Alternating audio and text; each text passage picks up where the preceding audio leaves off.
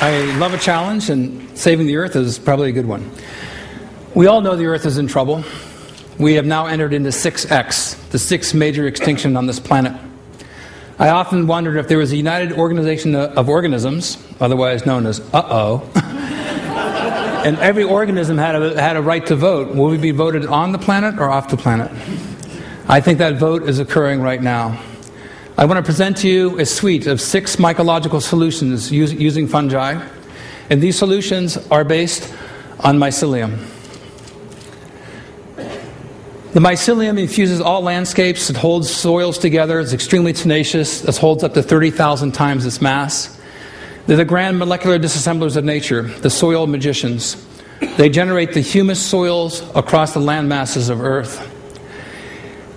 We have now discovered that there is a multi-directional transfer of nutrients between plants mitigated by the mycelium. So the mycelium is the mother that is giving nutrients from alder and birch trees to hemlock, cedars, and Douglas firs. Dusty and I, we like to say on Sunday, this is where we go to church. I'm in love with the old growth forest, and I'm a patriotic American because we have those. Most of you are familiar with portobello mushrooms, and frankly, I face a big obstacle when I mention mushrooms to somebody. They immediately think portobellos or magic mushrooms, their eyes glaze over, and they think I'm a little crazy. So I hope to pierce that prejudice forever with this group. We call it mycophobia, the irrational fear of the unknown when it comes to fungi. Mushrooms are very fast in their growth, day 21, day 23, day 25. Mushrooms produce strong antibiotics. In fact, we're more closely related to fungi than we are to any other kingdom. A group of 20 eukaryotic microbiologists published a paper 2 years ago erecting Opisthokonta, a super kingdom that joins Animalia and fungi together. We share in common the same pathogens. Fungi don't like to rot from bacteria, and so our best antibiotics come from fungi. But here is a mushroom that's past its prime. After they sporulate, they do rot. But I propose to you that the sequence of microbes that occur on rotting mushrooms are essential for the health of the forests that give rise to the trees that create the debris fields that feed the mycelium. And so we see a mushroom here sporulating, and spores are germinating, and the mycelium forms and goes underground. In a single cubic inch of soil, there can be more than 8 miles of these cells. My foot is covering approximately 300 miles of mycelium. This is photomicrographs from Nick Reed and Patrick Hickey. And notice that as the mycelium grows, it conquers territory, and then it begins to net. I've been a scanning electron microscopist for many years. I have thousands of electron micrographs. And when I was staring at the mycelium, I realized that there are microfiltration membranes. We exhale carbon dioxide, so does mycelium. It inhales oxygen, just like we do. But these are essentially externalized stomachs and lungs. And I present to you the concept that these are extended neurological membranes. And in these cavities, these microcavities form, and as they fuse soils, they absorb water. These are little wells. And inside these wells, the microbial communities begin to form. And so the spongy soil not only resists erosion, but sets up a microbial universe that gives rise to a plurality of other organisms.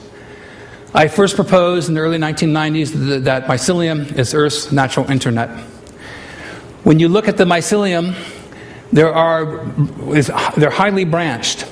And if there's one branch that is broken, then very quickly, because of the nodes of crossing, internet engineers maybe call them hot points, there's alternative pathways for channeling nutrients and information. The mycelium is sentient. It knows that you are there. When you walk across landscapes, it leaps up in the aftermath of your footsteps trying to grab debris. So I believe the invention of the computer internet is an inevitable consequence of a previously proven biologically successful model. The Earth invented the computer internet for its own benefit, and we now, being the top organism on this planet, is trying to allocate resources in order to protect the biosphere.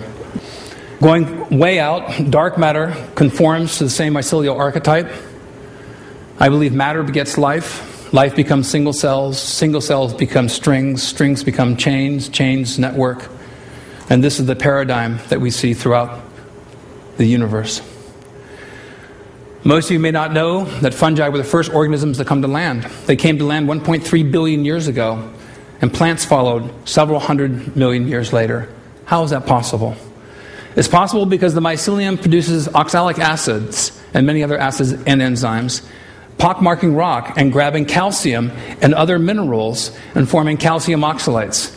Makes the rocks crumble, and the first step in the generation of soil.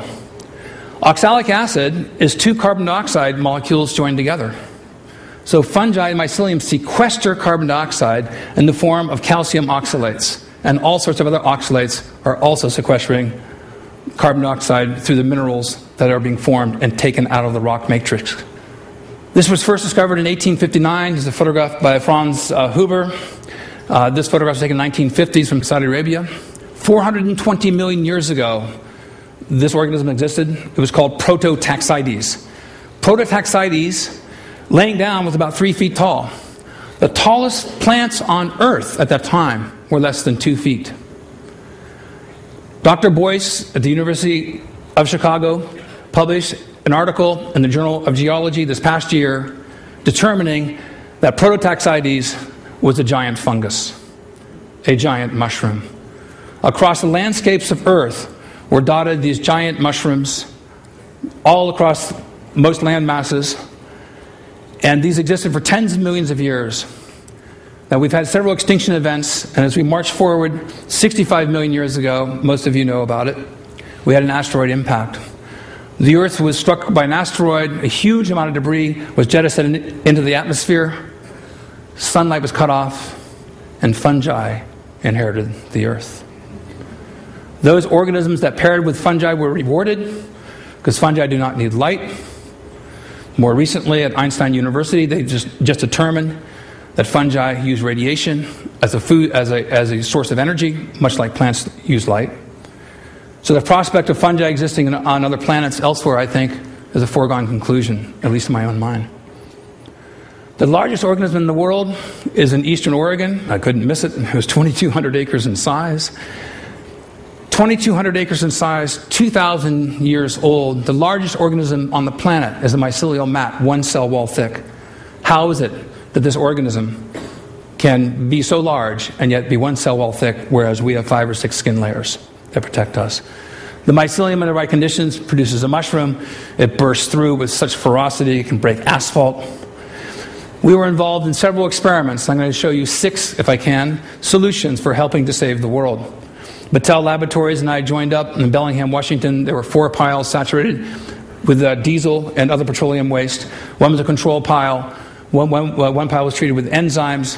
One pile was treated with bacteria. And our pile we inoculated with mushroom mycelium. The mycelium absorbs the oil. The mycelium is producing enzymes, peroxidases, that break carbon-hydrogen bonds. These are the same bonds that hold hydrocarbons together. So the mycelium becomes saturated with the oil, and then when we return 6 weeks later, all the tarps are removed, all the other piles were dead, dark, and stinky. We came back to our pile, it was covered with hundreds of pounds of oyster mushrooms, and the color changed to a light form. The enzymes remanufactured the hydrocarbons into carbohydrates, fungal sugars. Some of these mushrooms are very happy mushrooms. They're very large. They're showing how much nutrition that they could have obtained. But something else happened, which is an epiphany.